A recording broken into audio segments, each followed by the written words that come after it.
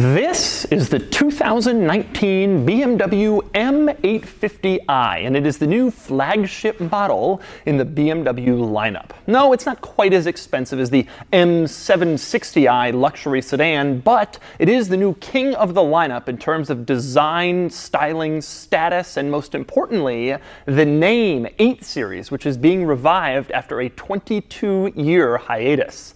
Today, I'm going to take you on a tour of this car and give it a full review.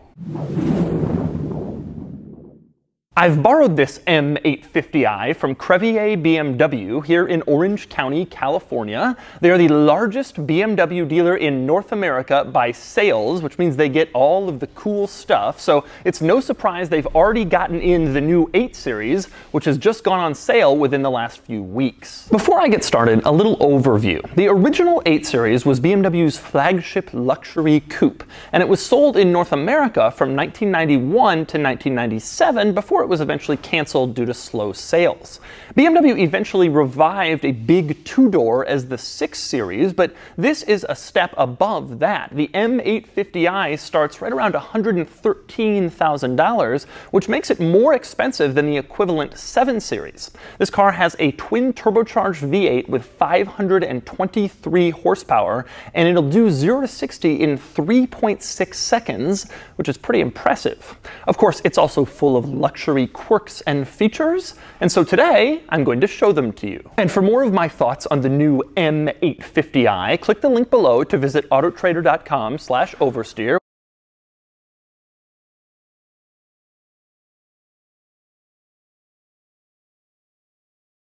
Now I'm going to start the quirks and features of the 8 Series with the door panel lighting, which might not sound that exciting, but check this out. In a normal car, when you open the door, it usually turns on a little red light to let approaching bicyclists and cars know that a door is open, but in this car, it goes so much further than that. Take a look at this. When you open the door, it changes the color of the interior mood lighting to red, and it starts flashing to let oncoming traffic know that the door is open. This is the coolest door open lighting that has ever existed in the entire car industry. I just can't get enough of it. They have red flashing lights inside the doors so you don't get hit when you open your door. Next up, moving inside, we move on to the gear lever, and it seems that BMW has finally retreated from its bizarre shaped gear levers of old and back to a relatively standard looking gear lever, although it does have one little weird quirk to it. Instead of a button on the side that you just push, it says unlock, which has the same function as a button you just pushed. You press unlock and then you can move it between gears.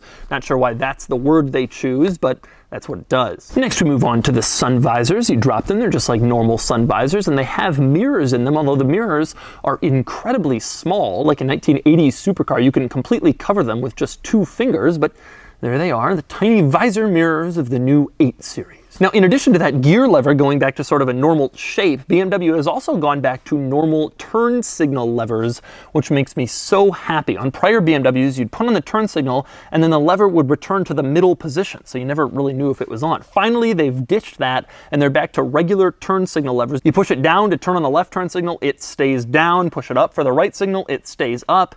This is something that did not need to be reinvented, so I'm glad they haven't. Next up, also in the vicinity of the turn signal, is the steering wheel, and specifically, you have the cruise control functions over on the left. They're all pretty standard. This car has adaptive cruise control, so it'll slow down or speed up depending on traffic in front of you.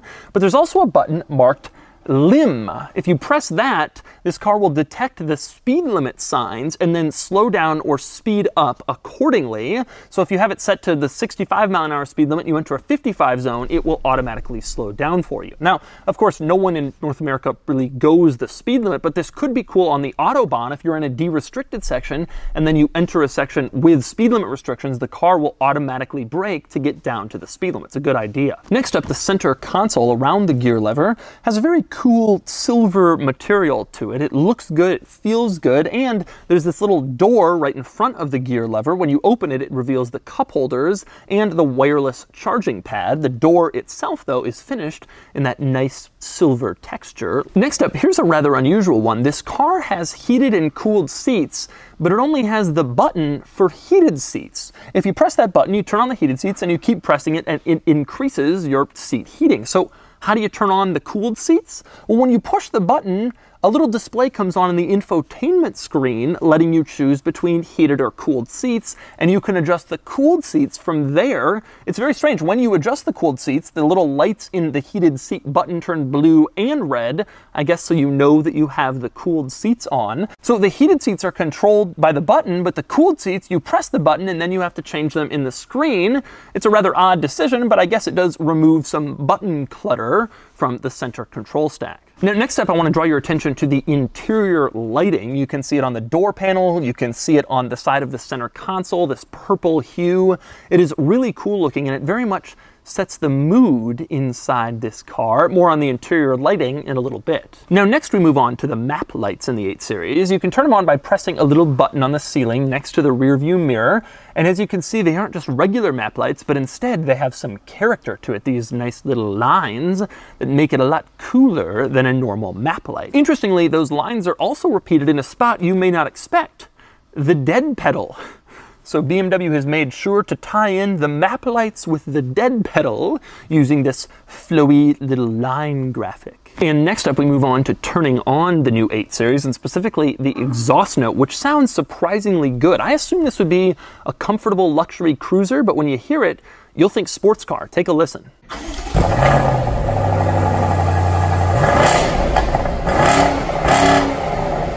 Next, we move on to the rear seats of the new 8 Series, and in order to access them, you pull a little loop on the front seat, the seat folds forward, and then it automatically whirs forward to provide as much access as possible. Now, unfortunately, that isn't really all that much access, so it's not incredibly easy to get back here, but nonetheless, I will, because that's what I must do for you people. Now, when you're back here, the first thing you will discover is indeed there just isn't really all that much room, and there's nothing particularly nice or special back here. The windows don't even roll down. If you want nice roomy rear seats in the 8 Series, you'll have to wait for the 8 Gran Coupe, which will for some reason be a sedan, assuming that they make it. Now, it's worth noting, however, that there are child seat anchors back here. So if for some reason you have children and you decide you simply must have an 8 Series, you can get them back here, although I can't imagine trying to stick a child seat back here in the back of this car. Now, next we move up front, and I want to start with the laser headlights, which are sort of the next advancement in headlights. There were the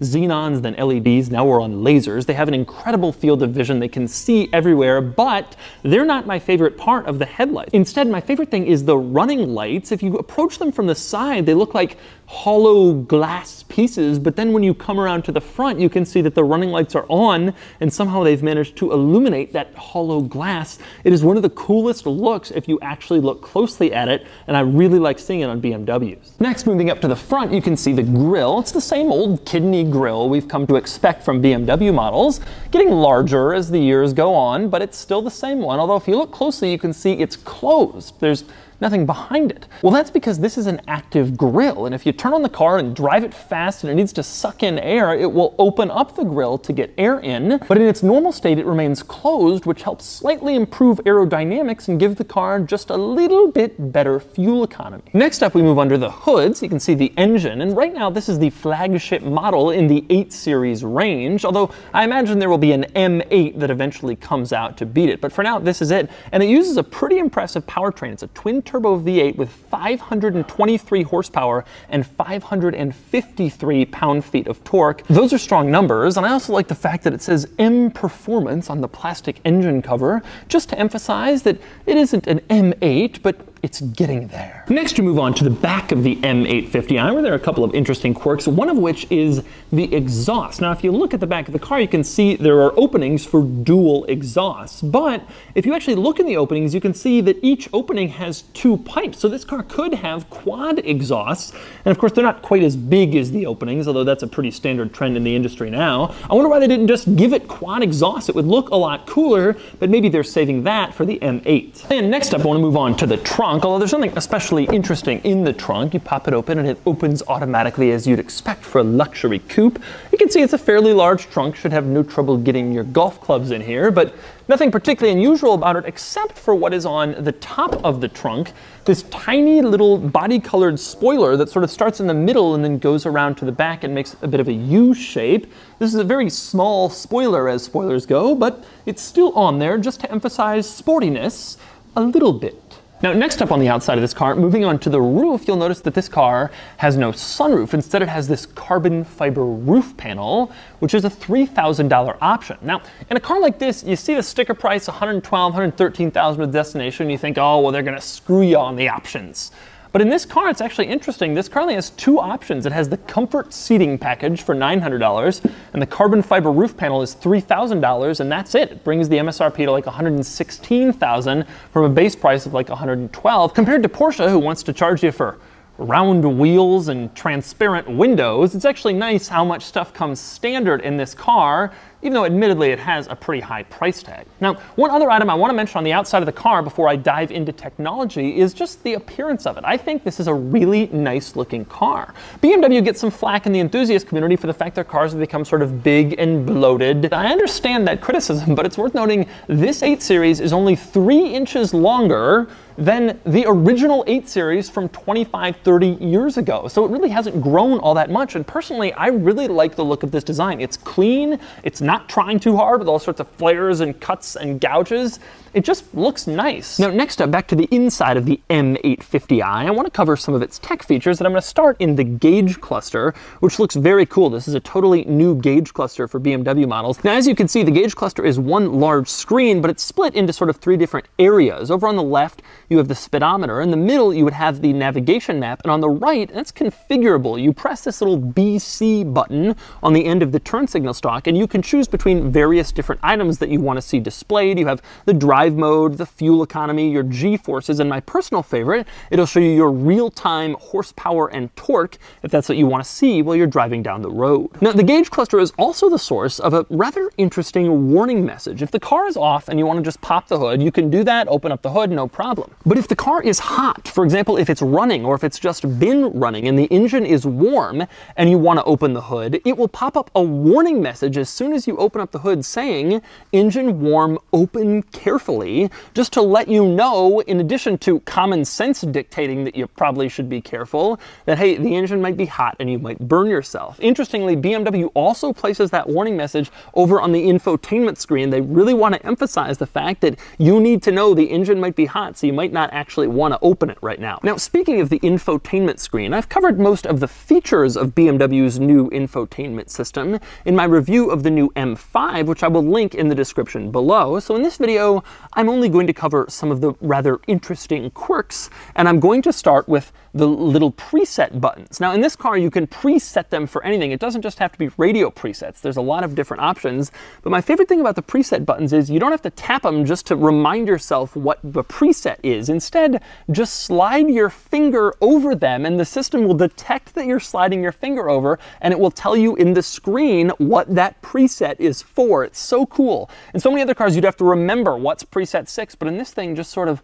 slide your finger over preset 6, and it'll let you know. That's so cool. I also like the fact that this car has gesture control, which is this new idea that BMW is trying out to eliminate buttons. Instead, you can just use gestures to do stuff. For example, if you move your finger in the shape of a circle, it will turn up the stereo volume.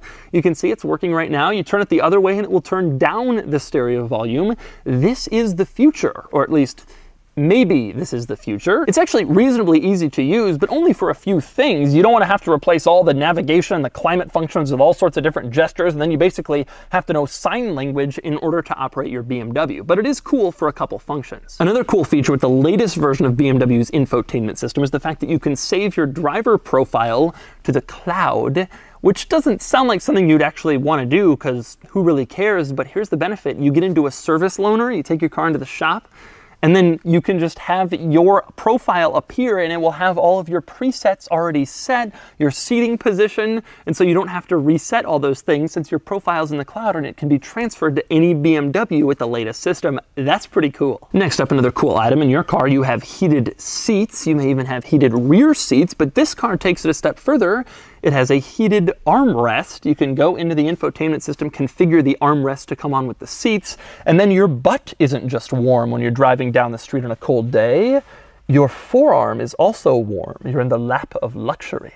Another interesting item I mentioned before, I love those purple accent mood lights throughout the interior, but of course you can change them. For example, here's what happens if you want to change them to green. You can see they all change. It really is a comprehensive mood lighting system in this interior. You can also change it. Here's orange, for instance, and then I can change it to bronze. You have a few different options, and it really does sort of change the mood in the interior of this car because of how many of those lights there are. Finally, two more quirks of the infotainment system that I absolutely love.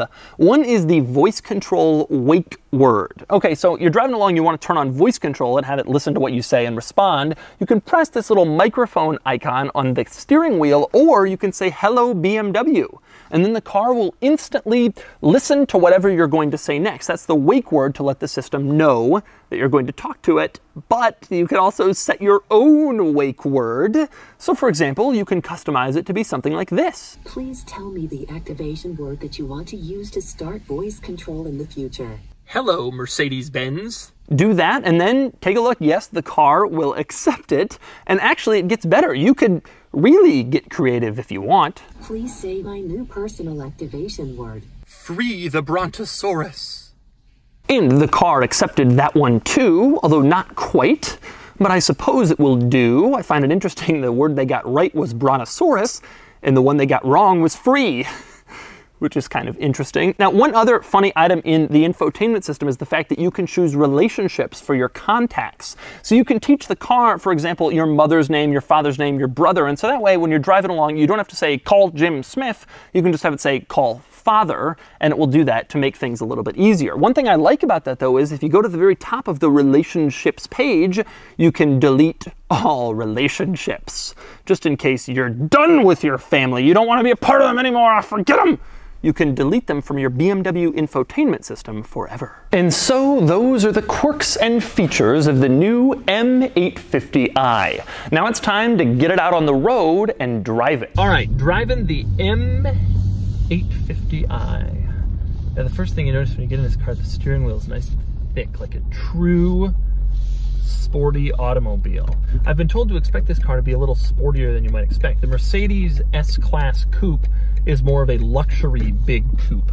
The theory here with this one is it's intended to be a little bit more performance oriented, and I wasn't really sure if I believed that until I looked at the numbers. 520 horsepower, 0-60 in 3.6. I mean, this thing is actually pretty quick.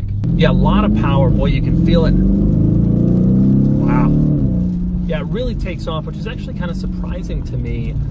It really feels more sporty than luxury when you're kind of stepping on it. And it has a lot of torque. This is why I like V8s. That's that little stab of the throttle that you get just an incredible reward of power and torque, and it starts going, you know. They can turbocharge all the 6 cylinders in the world. It doesn't quite have that same feel like a V8. Sitting here in a stoplight, the car is very quiet, very nice, very luxurious. It feels very nice. The sound is surprisingly good. I'm in sport mode, and you can really hear quite an exhaust note. It really has an angry growl to it, which is surprising. The throttle response is just instantaneous. It's quite impressive. The interior in this car is very, very nice, and I really love that mood lighting. It's just so cool, and it's especially so cool how it's really a part of it. I mean, in some cars it's just like in the footwells or whatever, but in this car you can set it and it really is very much in your field of view, and it does kind of have an effect on your mood. This car is big, there's no question about it. Over 190 inches long for a two-door car is always pretty big, but about the same size as the old 8 Series. I drove the old 8 Series, and it actually feels a little bit bigger, only because it isn't quite as tight. There's a little bit more play in the steering, there's a little bit less immediate throttle response, etc., and so it just sort of feels like a car that isn't as dialed in. I really like the throttle response. It's just fantastic. In sport mode, it's really, really good. The ride quality is really good. Even in sport mode, it feels very nice. Obviously, this is a very daily drivable car for people who don't, have kids or want to load anything in the back with reasonable frequency. The steering feel is surprisingly good. Like most modern BMWs, it's a little lighter and more vague than the older models.